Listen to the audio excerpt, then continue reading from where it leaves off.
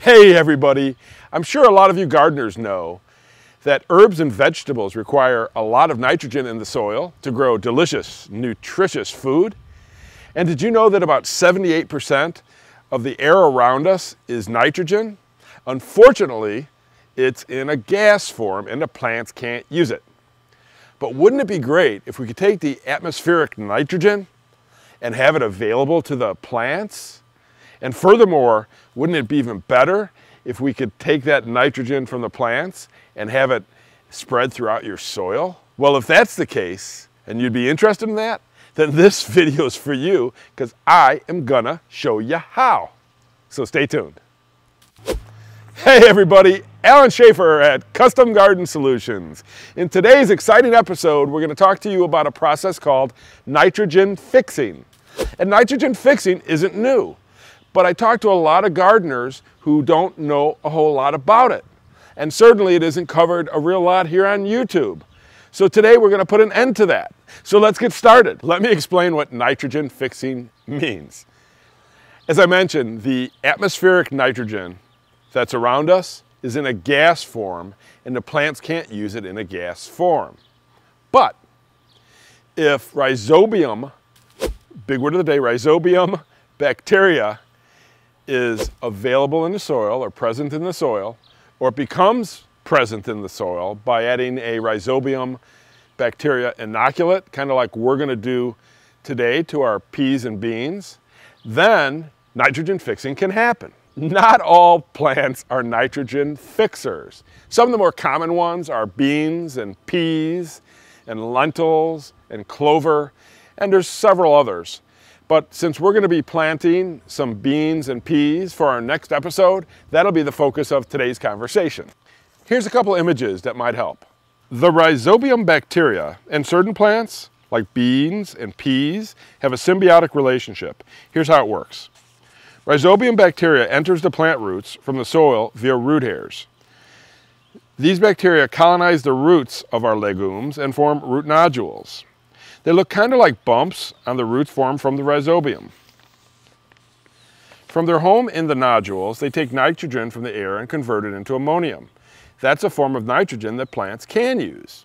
The plants, in return, feed the Rhizobium bacteria carbohydrates. So basically, the plants get nitrogen from the Rhizobium bacteria, and in return, they provide the Rhizobium bacteria carbohydrates. This image of the nitrogen life cycle shows the symbiotic or mutually beneficial relationship with the plant providing carbohydrates obtained from photosynthesis to the rhizobium, and in exchange for these carbon sources, the rhizobium provides fixed nitrogen to the host plant. So the bottom line is nitrogen fixing allows beans and peas, in our example, to take the nitrogen gas from the air and make it available to the plants. More nitrogen, healthier plants. But on top of that, the nitrogen that isn't used by those plants is made available to the soil and to the other plants in the surrounding area, such as peppers or tomatoes, for instance.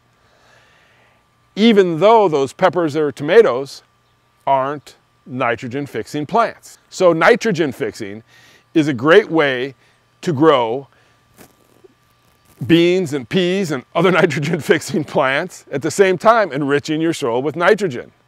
What a great deal. You are probably asking, how do you get Rhizobium bacteria into your plants? Well, if it's available in your soil, you don't have to do anything. In our case, we're going to use a Rhizobium Bacteria inoculant, and we're going to add it to our seeds. So let me show you how we do that. How do you get the Rhizobium onto the seeds? First, take a bowl or a plate,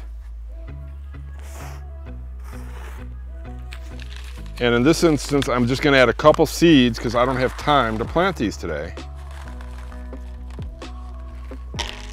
And put them in your bowl. Then you just need a little bit of inoculant. And if I were to do the whole pack of seed, I might put a teaspoon in. But I literally am only going to put a little dash of inoculant in, because I only got a few seeds there.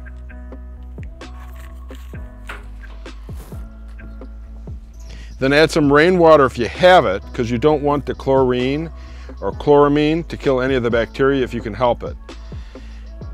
Otherwise, just use tap water. I like to form what's called a slurry, to kind of a mushy consistency.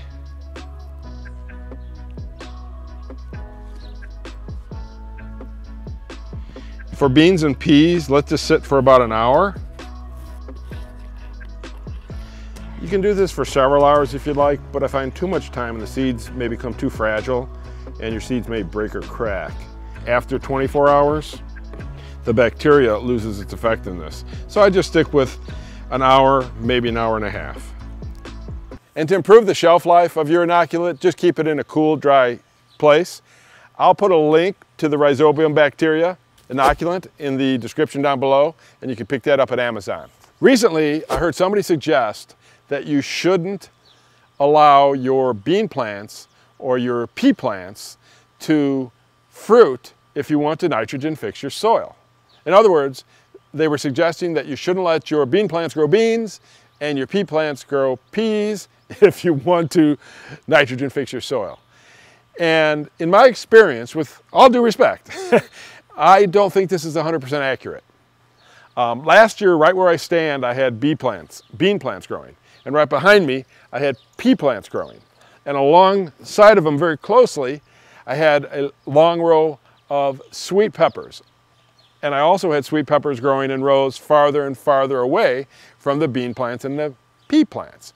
What I noticed towards the end of the season is that the sweet pepper plants closest to the beans and the peas were about 50% larger and yield about 50% more sweet peppers.